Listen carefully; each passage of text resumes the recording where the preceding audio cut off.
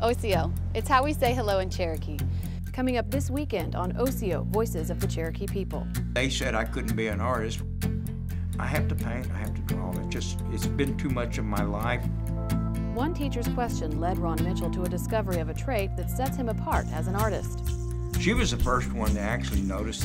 And she said, why do you keep using the same colors over and over and over in all your paintings? And at that point, it was the first time that I had any hint. Check Osio.tv for showtimes in your area.